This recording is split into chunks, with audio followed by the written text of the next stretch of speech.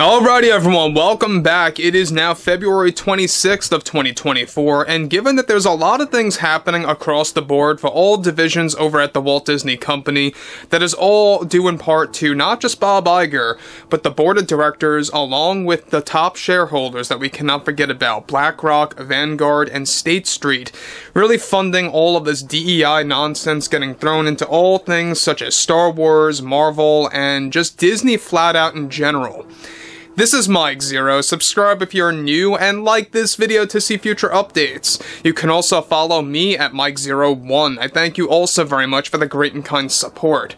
So I think it's pretty safe to say that, in my opinion at least, Lucasfilm is in a far worse state than the Marvel Cinematic Universe, typically because of one reason, is that they announce titles and then they cancel titles and/or they fall into production limbo, or it tends to be a actual release that creates a big fan division or a large amount of fans really just dumping Star Wars altogether. Now this all has a lot to do with what's happening with the Acolyte series by showrunner and director Leslye Headland. I think that everyone should be fully aware about Leslye Headland, because if you thought Kathleen Kennedy and Charmin Obaid-Chinoy were bad, Leslye Headland is a whole new level of bad, in my opinion at least. So looking at everything about Leslye Headland, alright, you guys may know her from Russian Doll and among other more lesser known projects out there.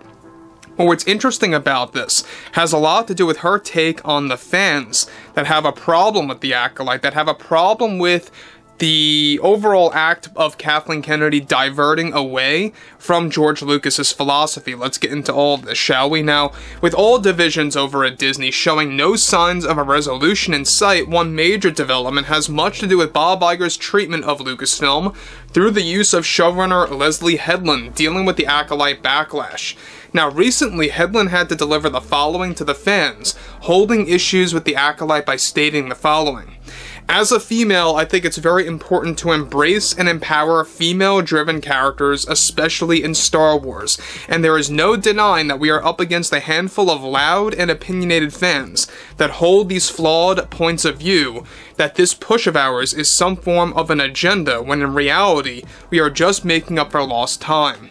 With the Acolyte as a showrunner and the director, it was my mission to accomplish one of my greatest goals in life, which was to create a show that is created by women and for women that will only make Star Wars into a popular brand, even more so than before, that is able to expand into different demographics. This is our first ever live-action, all-female-led ensemble series for Star Wars. We didn't just want to do another copy-and-paste George Lucas interaction of Star Wars that latches on to nostalgia. What we, as in I and Kathleen Kennedy, wanted to do was we wanted to truly insert our view of the world. And to fans that have an issue with that, I think they just need to keep quiet and refrain from shouting their loud and biased opinions.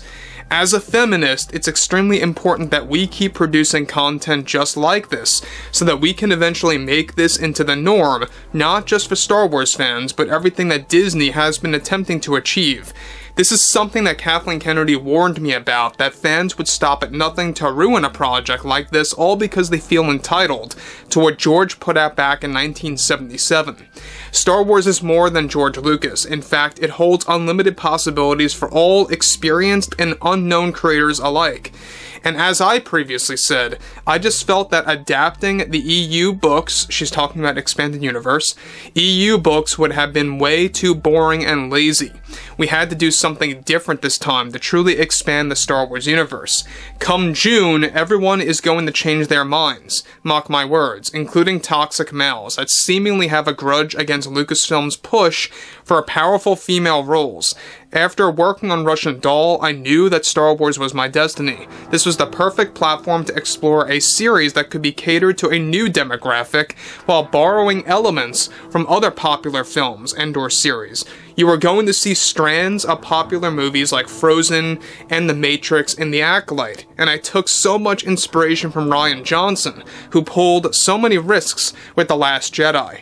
Now guys, let me stop here quickly. Now again, this is another example of a Lucasfilm hire telling fans to shut up essentially, to remain quiet, to keep your quote-unquote biased opinions to yourselves, so that they can allow themselves over at Lucasfilm to push their agenda. That's what it's really all about. And she's really parroting Bob Iger here by saying that the insertion of these female-driven characters are not an agenda, when in reality, guys, let's be real, it is just that. It is 110% an agenda. If you want to have female roles, look, I will be honest, that's fine, but let it naturally flow through the works of the script as you're writing it, as you're reworking it, or whatever have you. Developing the story, let it come through naturally. That's why Kill Bill Volume 1 and 2 by Quentin Tarantino works so excellent, because it came naturally, and that's why it just works.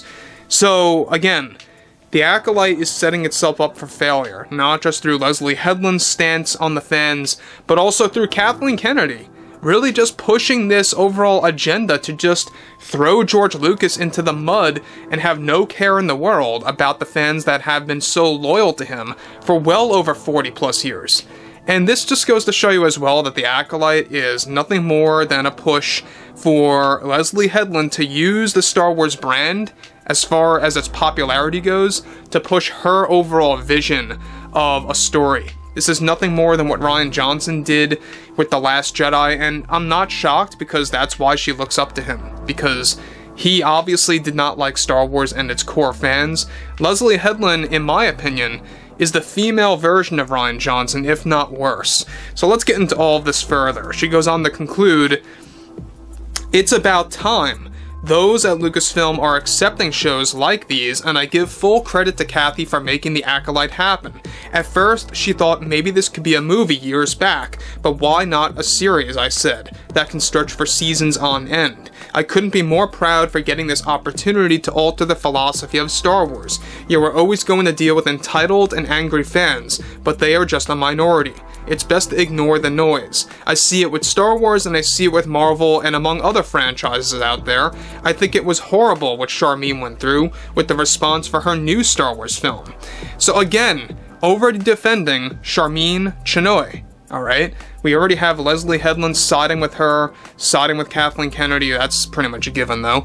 And this is another example that the Acolyte series is really going to be, in my opinion, I've stated this before and I'll say it again, it's going to be worse than The Last Jedi. It's going to be more of a divide for fans than The Last Jedi, because not only did Rian Johnson break the overall rules of Star Wars and break the character of Luke, now you have Leslye Headland literally admitting that she wants to essentially change George's philosophy, she wants to alter all of it, and she thought that by adapting the EU books was nothing more than boring and a lazy attempt at Star Wars.